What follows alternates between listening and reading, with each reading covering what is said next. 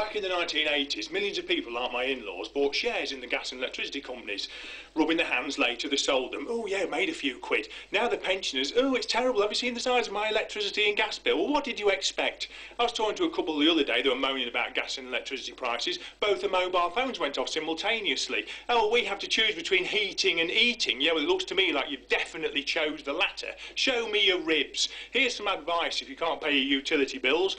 Foreign holidays, pets, Sky TV, TV licence fee, broadband, mobile phones, junk food, takeaways, designer label clothes. Just how many handbags and pairs of shoes do you need, ladies? 4x4s, people carriers, cars, get rid of them all, get a push bike, buy a moped, join a library, read books. I guarantee it'll enhance your life.